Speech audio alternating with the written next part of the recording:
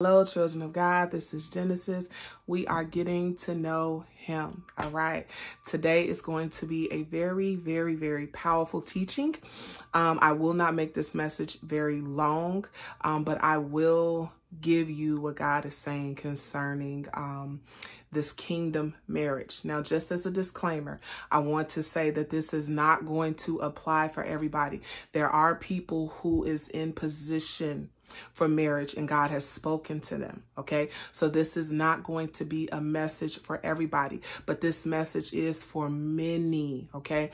This is why you're joining these fasts. This is why you're gravitating to all of these words, because the devil loves distractions. How fitting is it for the devil to give you a prophetic word, saying that you're supposed to be in marriage when God may be having you may need to be in a season of fasting, but you believe because a prophet or a prophetess told you that this is your season for marriage when it could be your season of fasting and praying. Okay. So we don't measure our life. We don't measure, because you should be measuring everything that you do according to what the Bible says concerning you. Now, I am going to give you some very, very, very, very, I'm going to give you a good passage of scripture. So here's what I want you to understand. Holy Spirit, I'm just asking that you just speak directly through me.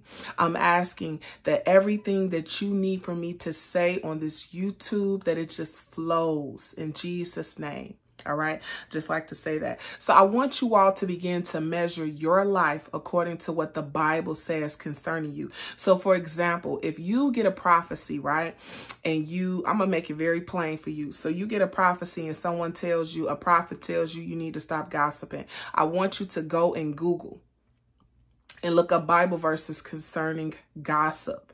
That is how you measure, okay, what this person is telling you. So a lot of you all will get prophetic instructions. A lot of you all get offended and you don't even actually go to God with it. You just take offense because you don't like the way it was packaged to you. You don't like the way it was sent. You don't like the person, the messenger who gave it to you, right? So that's just a little nugget for some of you haters who follow me and watch me. All right. So we're going to look at 1 Peter, and this is going to be, I believe, 1 Peter 3 and verse 7. Okay. Now listen to what Peter writes. It says, likewise, husbands, live with your wives in an understanding way, showing honor to the woman as the weaker vessel, since they are heirs with you of the grace of life, so that your prayers may not be hindered. The Lord has designed the role of husbands in such a way as to live according to knowledge with their wives, constantly gaining a better understanding of them. Husbands are to be learners of their wives. Notice that this passage says that this is one of the ways that husbands show their wives honor. This is powerful. Okay, so this is going to be a tip for any man that come across this and you read this, right? Now I'm going to read this to you in the go-to passage on marriage roles, and this is going to be in Ephesians 5:25 through 33. Paul commands husbands to love their wives 3 times. Anytime something is repeated in scripture, it is to be taken seriously. That's the nugget, as if the author is highlighting it for the reader. So this is why when I told you all, look at how many times God talks about feeding the homeless in the Bible. It should let you know that this is a serious matter to Jesus Christ. He really wants people to feed the poor. Okay. All right. So that's just a tip. What Paul was talking about in this passage is probably very similar to anyone who has even had a small amount of exposure to biblical marriage and resources. Okay. However, verse 28 might catch some of us off guard, because Paul says that he who loves his wife loves himself. I'm going to repeat that again. Now, this is in the go-to passage. All right. So this is another reason why I read different translations in the Bible, because it gives you a deeper understanding. Okay. All right. So I just want the men that may come across this, that look at this and say, wow, you're supposed to love your wife like 3 times over. You will actually hinder your prayer life if you don't respect and honor your wife. This is big. This is huge. So I hope you all took that nugget serious, right? Okay, now, me being a lady, I only thought it was fitting for me to go to Proverbs 31. I'm not going to read all of this, all right? But I want to give you all just a description of a worthy woman. And this can be found in Proverbs 31. And I'm actually going to read at verse 10. It says, an excellent woman, one who is spiritual, capable, intelligent, and virtuous. Who is he who can find her? Her value is more precious than jewels, and her worth is far above rubies or pearls. The heart of her husband trusts in her with secure confidence, and he will have no lack of gain. It says she comforts, encourages, and does him only good and not evil. All the days of her life should look for wool and flax. Her works with willing hands and delight. Okay, I'm not going to read all of this, but I'm going to go down to verse 25. It says strength and dignity, are her clothing. Did you hear that? It says strength and dignity. Why am I studying messing that word up? Are her clothing, and her position is strong and secure. She opens her mouth in skillful and godly wisdom. And the teaching of kindness is on her tongue, giving counsel and instruction. She looks well to how things go in her household, okay? And does not eat the bread of idleness. Her children rise up and call her blessed, happy, prosperous, to be admired. So this lets you know, right, that a lot of you all who have kids, your children are not saved, right? Your kids don't even call you. You can't even get your kids to read a Bible verse. Why would God bless you with a kingdom spouse when your house is not even in order? Her husband also praises her as well. Many daughters have done nobly and well with the strength of character that is steadfast in goodness, but you excel them all. It says charm and grace are deceptive and superficial. Beauty is vain, but a woman who fears the Lord, reverentially worshiping, obeying, serving, and trusting in him with all fear, respect, she shall be praised. Listen to me. This is my prayer, is that every woman who is in anticipation, you want to be married, you need to start reading Proverbs 31 every single day. It literally says, let me go back to this, because this is also another key thing that I thought was so interesting, right? Let me go down. It says, it talks about all of the things that she does. Let's go to Proverbs 31 and 12. It says she comforts, encourages, and does him only good and not evil. That's interesting, right? It says in verse 9, open your mouth, judge righteously, and administer justice for the afflicted and needy. Okay, this is also can be found in Proverbs 31. So let's read some of this. Let's go back to Proverbs 31 and 8. It says, give strong drink as medicine to him who is ready to pass away, and wine to him whose life is bitter. Let him drink and forget his poverty, and no longer remember his trouble. Okay, open your mouth for the mute, for the rights of all who are unfortunate and defenseless. So listen to me. It's interesting, right? All of these different things are in this Bible verse. Now, we understand that wisdom is a spirit. We understand that this Proverbs 31, you can take this verse, you can meditate on this verse. There is so much meat, not even if you're looking for marriage, but just in general.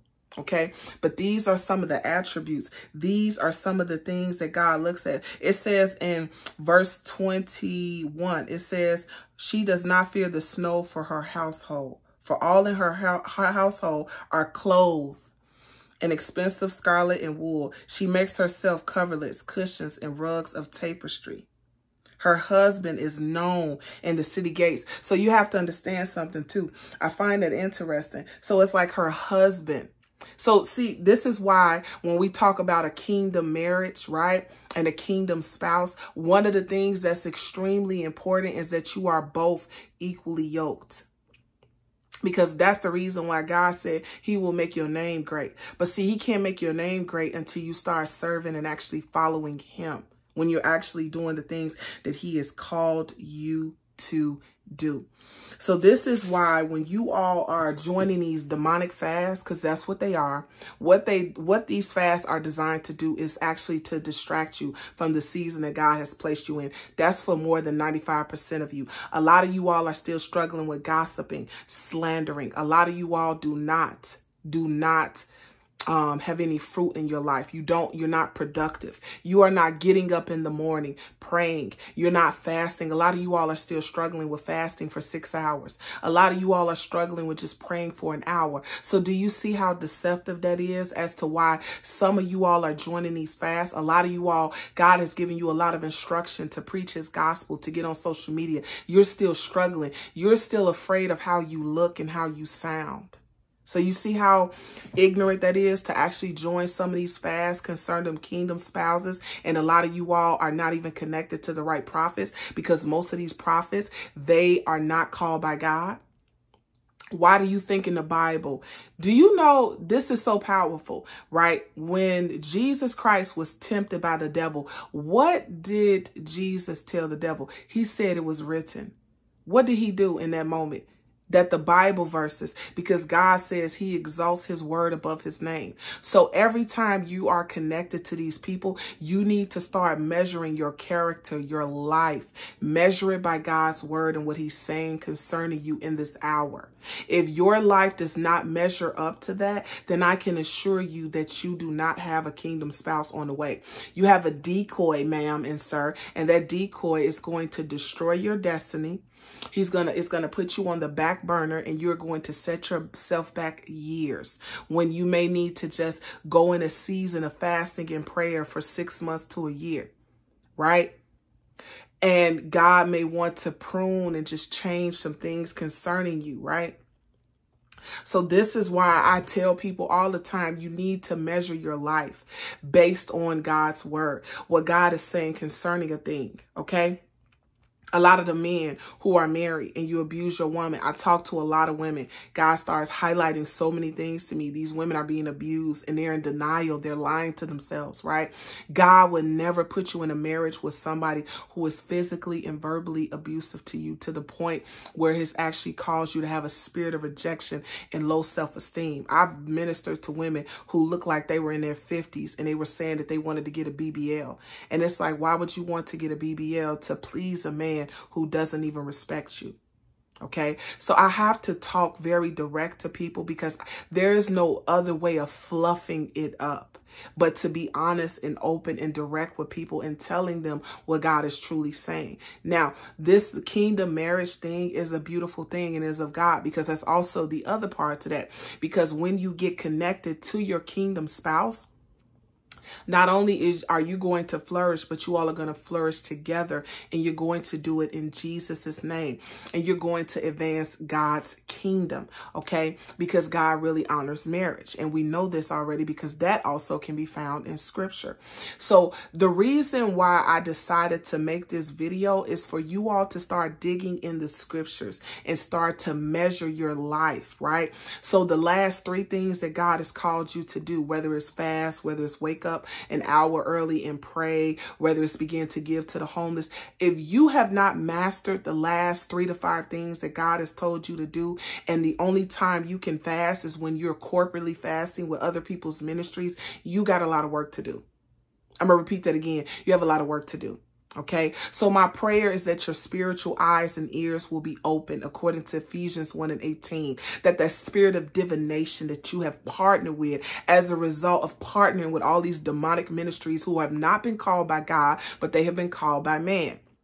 Okay, and they've also been called by the God of this world, lowercase g, which I'm referring to the devil. Okay, so my prayer is that you begin to study to show yourselves approved. You begin to measure how you are, how you act on a daily basis, right? Measure that with the word of God. If you are a woman and you are seeking to find a spouse, are you a Proverbs 31 woman as of right now? If not, then you need to go back to the lab. You need to go back into your prayer closet and you need to fast and you need to repent. A lot of you all need to repent for running to these ministries to join these fasts, thinking that you finna find a knight in shining armor when you are all broken. And some of you all, I'm even hearing that prophetically, that some of you need to go through therapy. Some of you all have been molested. Some of you all have been in very bad relationships prior and you have a lot of spirits. Some of you all need to go through deliverance. Okay, so I know these are not the words that you wanted to hear, but I have to tell you as a true prophetess speaking what is on God's heart, because he is grieved. I'm going to be honest. He is extremely grieved. Okay, so that I hope and pray that this message not only convicted you, but it also makes you look at self and do a self-examination today and say, you know what, let me stop with this fasting concerning kingdom marriage and let me work on my kingdom character first.